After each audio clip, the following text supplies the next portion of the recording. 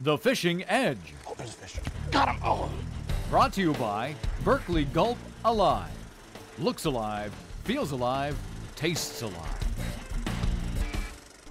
What I've got here is probably one of the most exciting lures I've seen in a long time. It's called a Swimbait. I'm just going to thread this little pin through the middle of the bait. This is a hollow bait.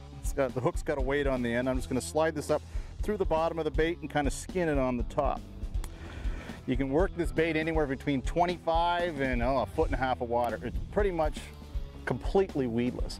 I've caught everything from pike, I've caught largemouth, I've caught smallmouth, I've even caught walleye on this bait.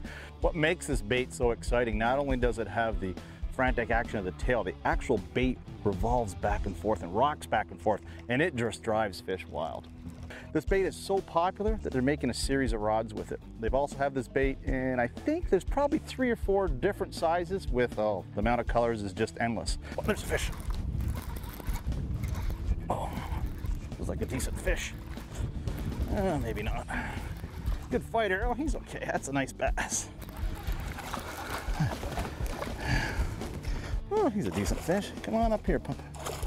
That's a good fish. He's all right. That's what you get when you're using a swim bait. And that's my tip to give you the edge.